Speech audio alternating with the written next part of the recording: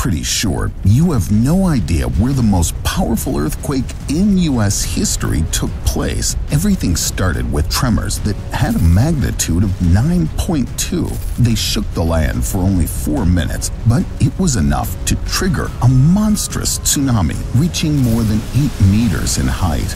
All this horror happened not in an earthquake-prone state like California, but in Alaska. The ruthless force of nature wiped out the entire village of Chenega. 68 people used to live there, and 23 of them died. The only reason the number of victims was relatively low is that Alaska isn't densely settled. When an equally powerful earthquake occurred in populous Japan in 2011, it took the lives of at least 20,000 people.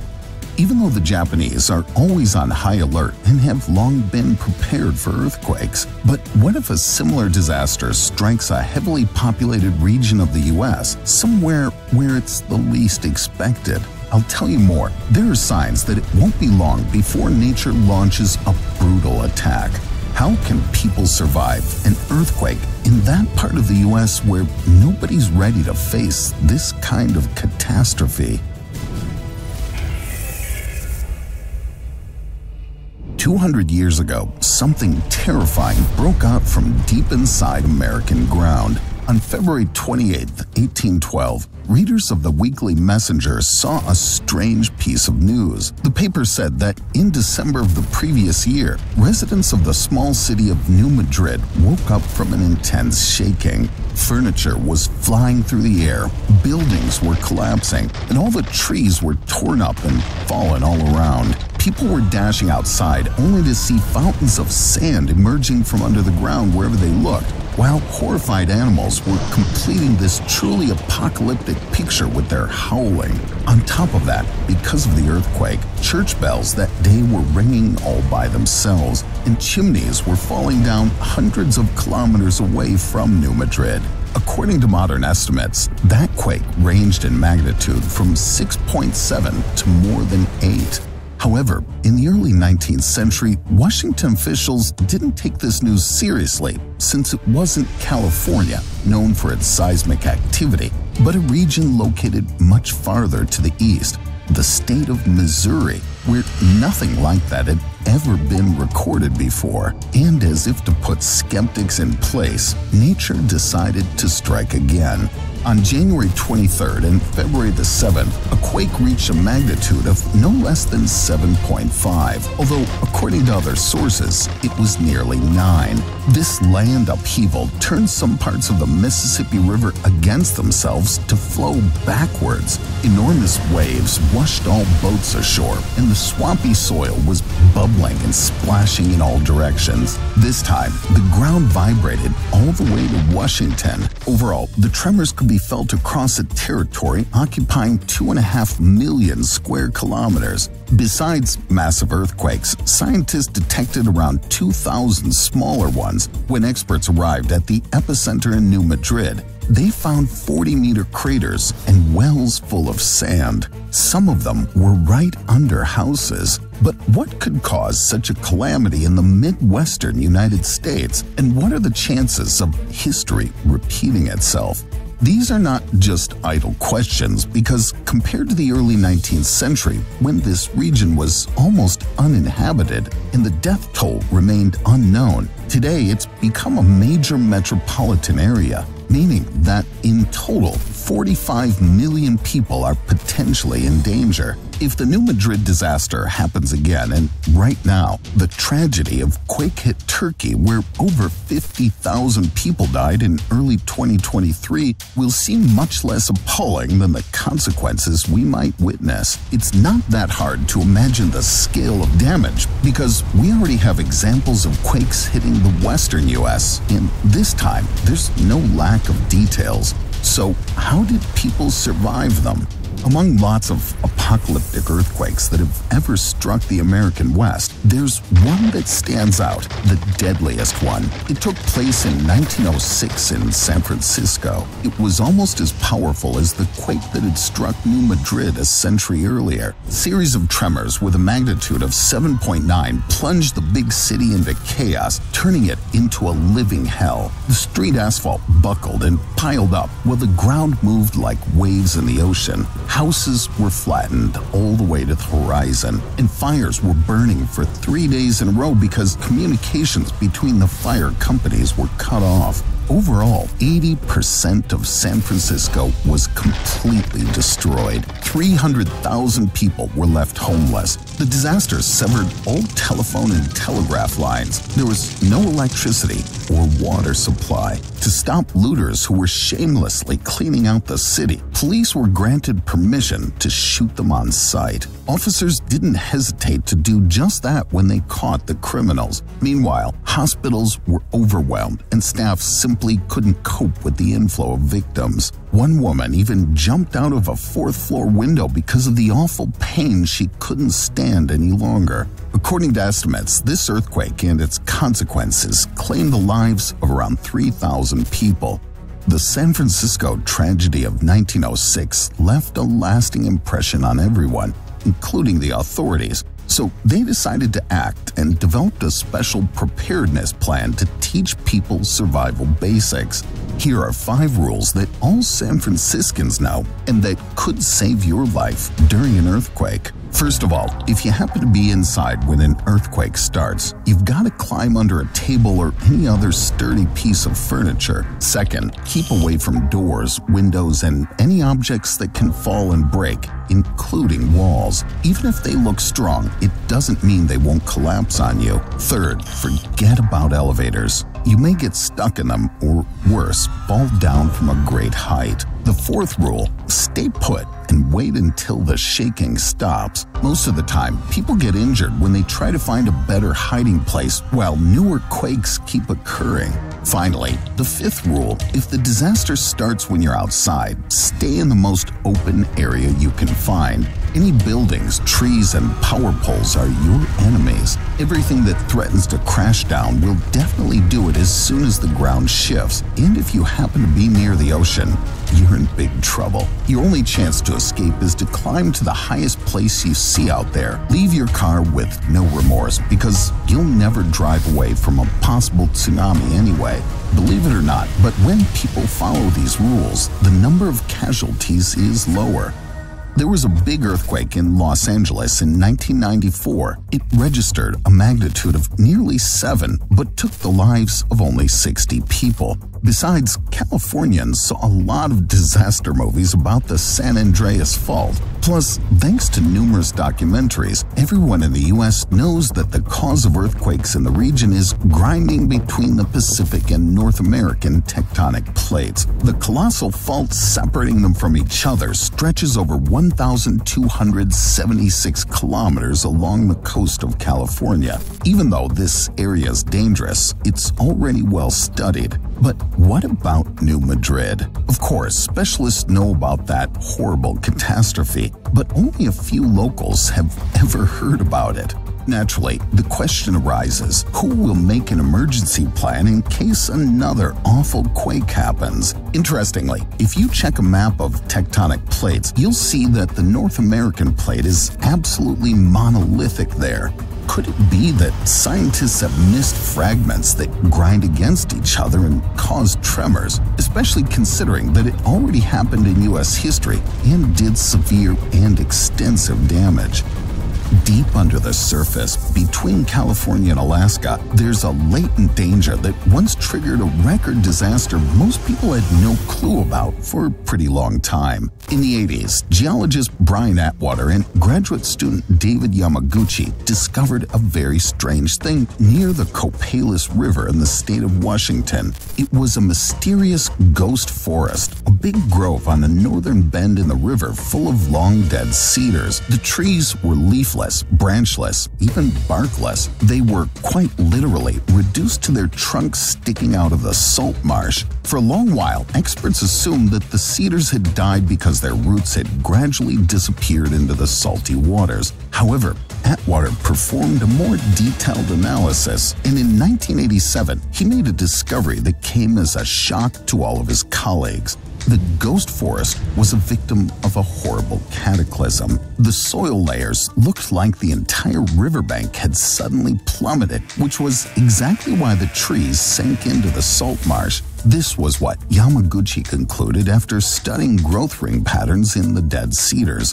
It turned out that the ghost forest stopped growing in 1699, meaning that in the winter of 1700, the grove was suddenly flooded with seawater. Taking into account the terrain, researchers understood that only a tsunami could be behind this, and it had to be at least 15 meters high. The waters slammed into the coast with force enough to compress the soil and basically bury the tree roots. Scientists now believe the devastating wave followed the unprecedented Cascadia earthquake in 1700. The point is that this northwest region of the United States is located in the Cascadia subduction zone. This fault zone lies north of San Andreas and extends over 960 kilometers along the west coast. Curiously enough, apart from two tectonic plates like those forming the San Andreas fault, there's also a third active microplate named the Juan de Fuca. It's lurking there below the ground, and it wasn't known to science before.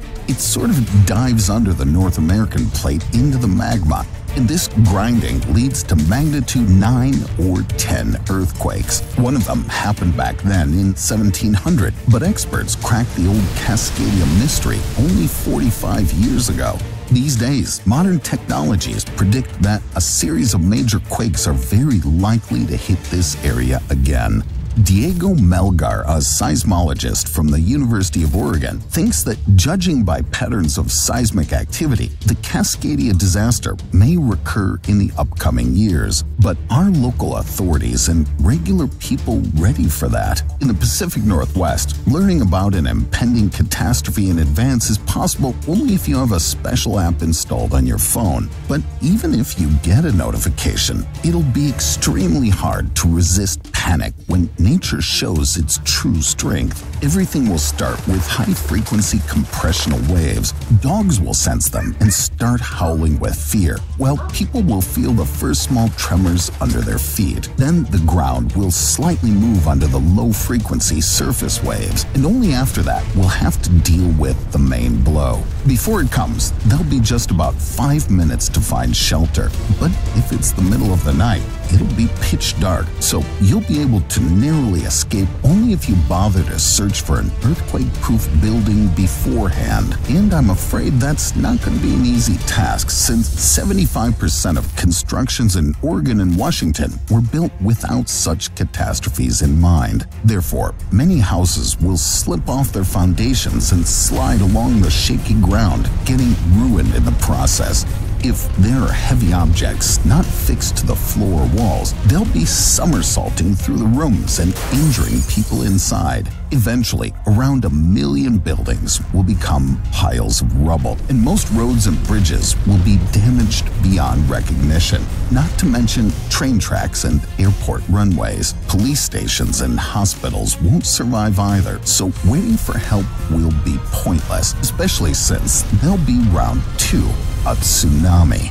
You'll stand a chance to get through only if the moment the shaking stops, you start sprinting away from the ocean without looking back.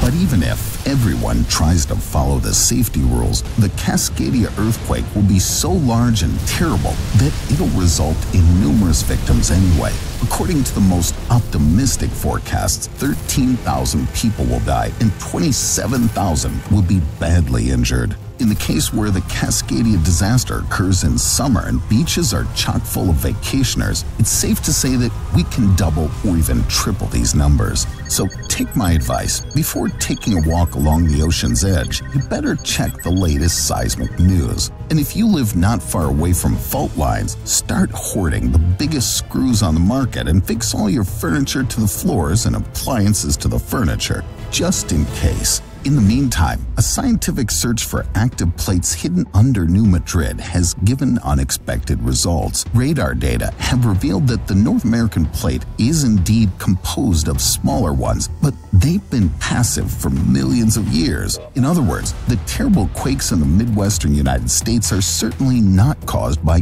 grinding in the bowels of the Earth. At the same time, studies dedicated to older layers prove that the series of apocalyptic tremors in the region take place once every 200 or 300 years. This means the mysterious force of nature may attack again even right at this moment. And if it has accumulated more energy than the previous time, we won't have to rely on the media or social networks to learn about that. Moving across adjacent tectonic plates, the tremors will need a few minutes to reach even New York. But what if we don't understand the reasons behind the quakes in the eastern U.S. only because they're unique to this specific area? Therefore, to find the truth, we'll have to zoom out and see a wider picture.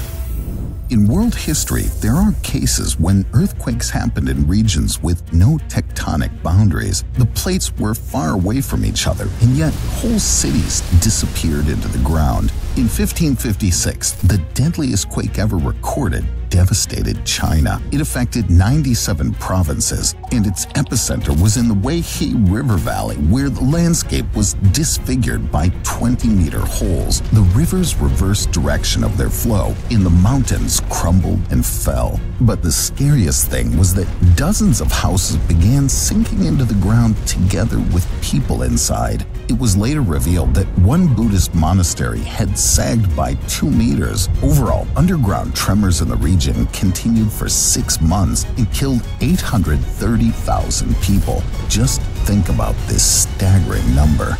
The Jiaojing Great Earthquake wiped out almost 0.02% of the then global population. The outcome was so apocalyptic that it may seem the chroniclers exaggerated the whole situation, but no. Scientists confirmed this information, and yet the mysterious force wasn't done torturing the planet. In 2018, a dreadful magnitude 7.5 earthquake struck Indonesia and snowballed into a tsunami. People did their best to escape, but it turned out the ground couldn't hold them anymore. It seemed that the soil became almost liquid and was rising and falling like waves. As a result, around 1,700 houses sunk underground like in some horror film. Nature had abnormal temper tantrums like this in many other places too. India, Jamaica, and even Madrid, the one in Spain. During the excavations conducted a few kilometers away from the city, archaeologists found the ruins of an abandoned ancient Roman town that had evidently been hit by a massive earthquake that made whole buildings sink. There had also been sand craters up to 2 meters in diameter, and the houses fell right into them.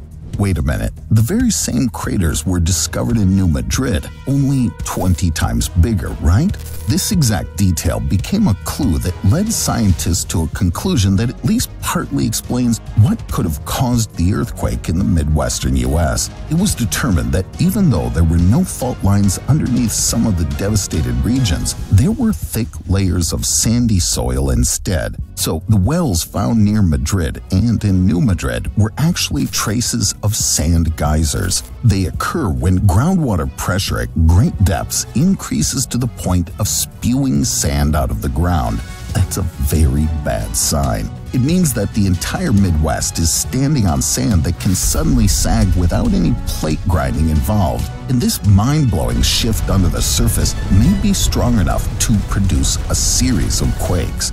If it happens today, say in Memphis, inhabited by over 1 million people and full of skyscrapers with up to 37 stories, it'll be a truly catastrophic event. The city stands right on the sand and groundwaters with no solid rock serving as a support. That's why if this mass gets shaken, the wet sand will settle down and the whole city will literally get sucked underground. It's useless to strengthen the foundations with screws, bolts, or even piling here. And if you somehow manage to run outside, you'll be greeted by sand geysers and quicksand craters. And that's just in Memphis. Magnitude 7.5 quakes will also make skyscrapers sink in St. Louis, Memphis, Nashville, Indianapolis, Kansas City, and Cincinnati. If tremors reach magnitude 8, we'll have to say goodbye to Minneapolis, Detroit, and Dallas. This will be calamitous, not only for the most dangerous zone, but will affect the entire country. The tremors will destroy highways and burst oil and gas pipelines. Furthermore, as the vibrations spread along the North American plate, they'll make some skyscrapers sway even in New York, Boston, and Washington. Given this disaster's uniqueness, the earthquake safety precautions designed in San Francisco won't come in handy, as the catastrophe might then recur in just a month. In the end, a new version of the New Madrid earthquake may cost the lives of around 1 million people. And this will make it worse than the deadliest and the most devastating quake in human history, the one that happened in China. If expert assumptions about the reasons behind the New Madrid tragedy are true, according to the most conservative forecasts, by 2050, the probability of a magnitude 6 earthquake in the region will increase to 40%. The worst part is that even being well informed about the threat, we do nothing and keep silently waiting. It's high time to take measures, which needs to be done quickly. Otherwise, half of the country will lie in ruins amid giant craters. It looks like the only reliable solution to survive anyone can count on right now is to move to a safer place within the U.S. The first location that comes to mind is Maine, where no earthquakes have ever happened and where vibrations coming from the Midwest won't reach. By and large, it seems that nothing and nobody disturbs the peace of this state at all, except Stephen King, who uses it as the backdrop for most of his books. Well, it does look perfect if you write horror stories. Vast empty spaces, cold winters in the mountains, and hardly any leisure options besides fishing or picking blueberries. There still is an alternative, though. If you feel like basking in the sun, go to Florida. Quakes haven't bothered it either, so you can find a good spot and relax on the beach. Unless tornadoes and meth gators spoil the mood, of course. Are they more dangerous than earthquakes, I wonder? Comment below and share your survival plans.